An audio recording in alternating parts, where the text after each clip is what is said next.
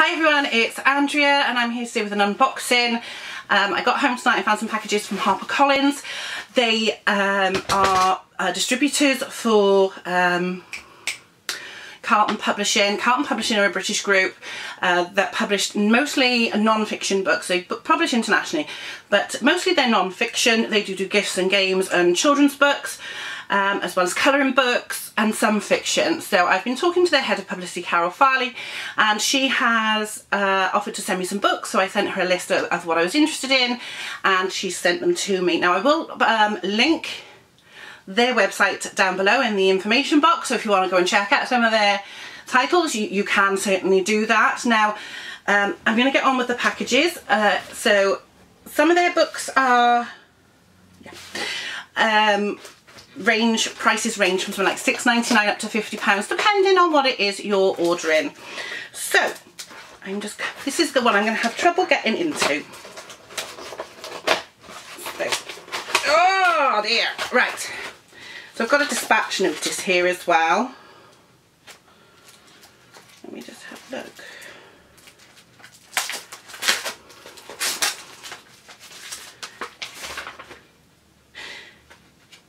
Yes. Have a look at this.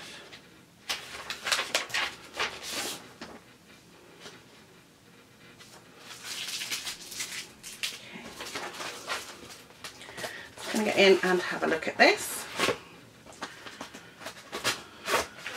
So this is a book called Lizzie Siddall. This is a non-fiction biography subtitled The Tragedy of a Pre-Raphaelite Supermodel, and it's by Lucinda Hawksley. It's a lot smaller than I thought it was going to be. Elizabeth Siddall was a poet and artist and tragic lover. She rose from the obscurity of Southwark slum, become one of the most famous faces in Victorian Britain. Even today, those who do not know her name always recognise her face. She is Millet's doomed Ophelia and Rossetti's beautified Beatrice. So this is a biography of her. I thought it sounded absolutely fascinating.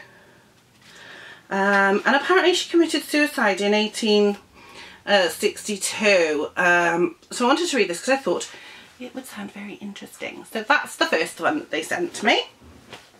Now I'm going to put all these. The next box is massive. It's a bit battered, but it is massive. So excuse me while I just open it. So here we go. Oh, we got lots in here. Let's see what's this. This is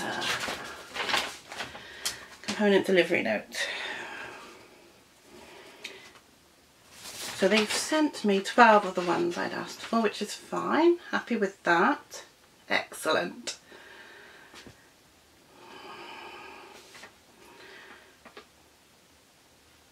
Okay.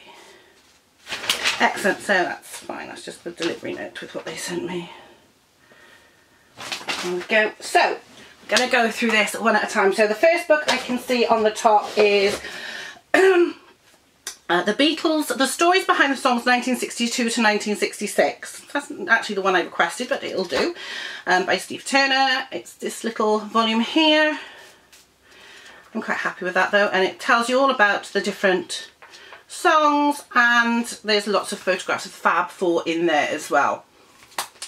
So I'm quite happy with that one. That'll be interesting. And the next one I have is The Little Book of Chanel by Emma Baxter Wright. So this is obviously a little book about Chanel. And it's got some of the designs and the history of the fashion.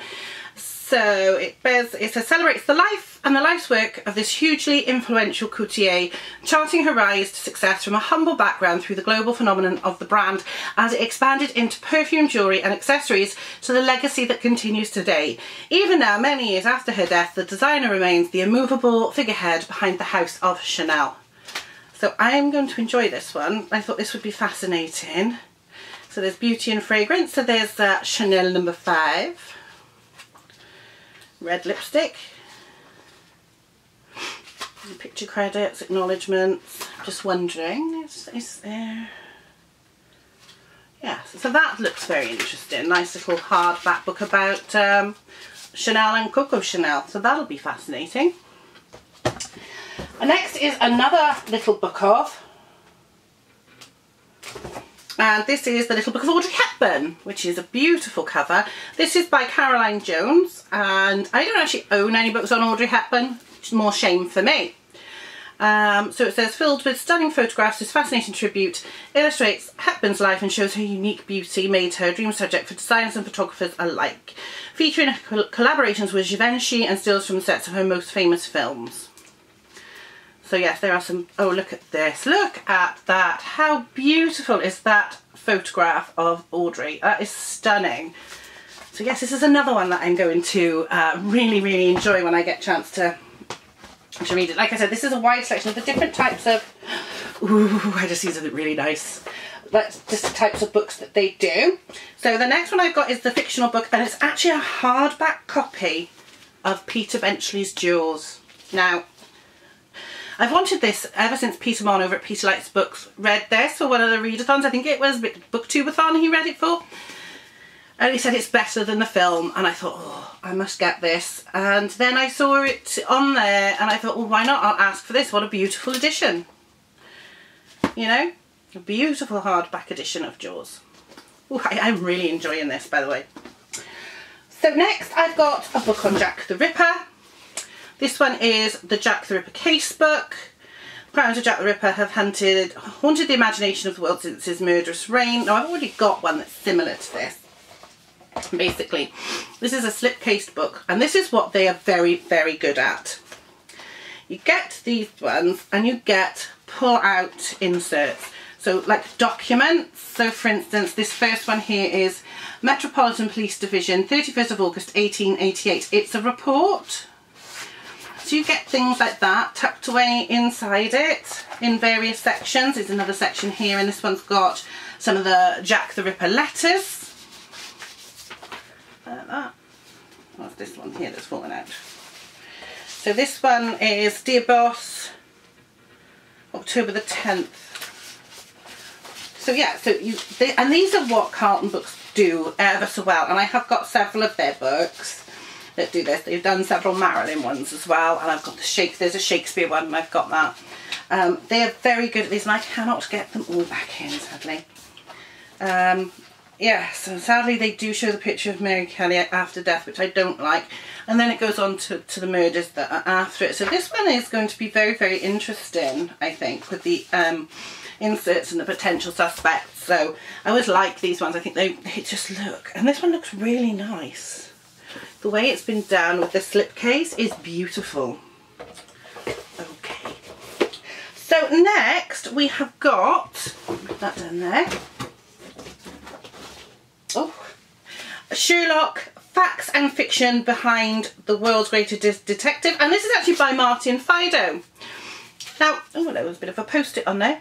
I actually recognise the name Martin Fido because Martin Fido is actually big in the Ripperology community, and he's written several books on Jack the Ripper. So who else would be better to write a book on Sherlock Holmes? So this one's going to be actually very interesting, and it just says, to the many, he is the eccentric intellectual detective immortalised in print and screen as the man with the deerstalker hat and pipe, but Sherlock Holmes was a far darker and more complex character than he is sometimes perceived. So Sherlock explores the myths and reality of Sherlock Holmes, his creator, and the era in which Conan Doyle's mysteries were published. Highlights from the canon of Sherlock Holmes are reviewed, as well as some of his films, television and radio appearances that have been played by actors including John Barrymore, Christopher Plummer, and more recently Robert Downey Jr. I can't pronounce that name today, and Benedict Cumberbatch. I actually love Sherlock with Benedict Cumberbatch. I think it's a fantastic series. I can't wait for the new one that's out. I think it's in the new year. There are some lovely pictures in this book, and because it's by Martin Fido, he's a name I know and respect, I know I'm going to enjoy this one. I'm loving these books. Next one is the Jack the Ripper Files. Now again, this is by Richard Jones, so this is the same guy that wrote, I believe, the case book. So it's probably the same book, but in two different formats. So you've got, and this is what they do very well, Carlton books. This one doesn't have the pullouts. Oops, she says destroying the book. It doesn't have the pullouts, but it does have the facsimils reproduced in the actual book. So on the casebook one, you can pull them out. In this one, they're actually part of the text. So that's actually really, really good. And again, it just looks fantastic. The cover is absolutely amazing. Oh, next is a book on one of my most favourite subjects. Oh my god, this is quite a big one as well, so I'm really happy they sent me this one. And this is called The Treasures of Ancient Egypt. As you know, oh look, you can't see me now. Can't see me. Is one of my favourite things. I love anything to do with ancient. Again, it's one of their slipcase editions, which I really love. I really, really love them. And again, it says, from the Rosetta Stone to the tomb of Tutankhamun, the search for the riches of ancient Egypt. So absolutely wonderful. And again, it's one of the ones with the little pull-out inserts, which I actually really like. And it tells you, there's a bit about here about the decipherment of the hieroglyphics, which is, I'm really going to like this one. After reading The Keys of Egypt this month for non-fiction November, it's really, really got my interest going in ancient Egypt. Not that it ever went away, but to the point that, oh, I want to collect more and I want to read more books on Egypt. And I am going to really enjoy going through this book. And what I plan to do is, once I've read them, I'm going to show you them in dedicated videos. So we will do a dedicated video to this book, and I will pull out all the inserts for you so you can have a quick look at them. But I do like the fact that it is slipped cased. Beautiful that is, I think. Next is Nirvana, the biggest rock band of the 90s. So this is about Nirvana, obviously. So let's have a look. So yeah, there's lots of photographs mostly of the band from the beginning, obviously till, I assume, just after Kurt Cobain's death. Yeah, I would think. I'm just going to have a quick look. Yeah, it ends with his death. So that's a nice little picture book for Nirvana fans. And again, I will do some features on all these books later. There are 2 more books. I think there's more books to come, because on the list, excuse me, it does say another book, Marilyn Style, but it's not yet published. So that might be why it's not here yet, the Marilyn one, which is a shame, because that's the one I was desperately after. But so I also asked for 2 colouring books, because I've never done any colouring, well, not since I was little, and I thought I'd like to do a bit more. I'd like to have another go. So the first one I asked for was the Fairyland colouring book. It says it's designed for grown-ups, and there's more than 120 magical designs inspired by fairies and spirits. So there's some really nice ones in here. So you're seeing these at the first time as me. Oh, I like that one. That's really nice. And the second one was the Butterflies colouring book. So again, 120 stunning butterfly designs. Oh my god, I'm going to have so much fun colouring these in. So yes. Ah yeah, look at that. That is stunning. So currently those are all the books that I received from Carlton. I do believe there may be that Marilyn Style might be coming separately, because it's not actually out yet. It's not out till March yet. So these are ones that are currently out, but I'm hoping that'll come out soon. But yes, fabulous. Very, very excited to read these and to get these and to be able to review them for you. And like I said, I will do not so much the colouring books, although I will show you them, because I'm determined to get back into adult colouring books, because it's just fun. But I will come and show you individually all the different books as I go through them, and I will review them for you. Like I said, I will leave a link to the Carlton website below, so that if you want to go and have a look around their site, you can do. I'm very excited. It's very exciting to get boxes of books, you know, from publishers, and you know, and just to be able to have a look at some of these books that you've never, you know, maybe you wouldn't have picked up for. I probably wouldn't have picked that up in the shop, but, well actually I probably would have, because it's by Martin Fido, but there you go. But I'm really looking forward to reading the different versions of the Sherlock Holmes stories, and behind the image. And again, Peter Benchley's Jaws. I would have picked it up, but I may not have picked up this edition, and I think this is a gorgeous edition of Jaws. And I finally have started my Audrey Hepburn collection, so I'm very excited about that. It's the first book I own on lovely Audrey. It will not be the last. So those are all the books that I received from Carlton Publishing. I gotta be honest, I'm very, very excited that I did receive those. If I do receive anything else, I will obviously let you know nearer the time, or when I do receive them, so in a haul or something. So that's all from that, from my Carlton Books haul, book publishing haul unboxing thing. You know what I'm like. That's it for this video. If you've really liked this one, give it a thumbs up. Leave a comment, let me know which book you want me to review first, and I can quite happily move them around and so on, and put them to each side of my TBR. You know, if you want me to let you know what the Sherlock book's like, I can put that to the top and read that as soon as possible. Just let me know in the comments.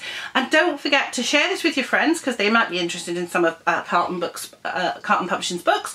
And if you're not already a subscriber, please click the subscribe button so that you'll get updates when I post new videos. I will be seeing you soon. Happy reading, because I'm going to go and do some now. And I'll see you soon. Bye.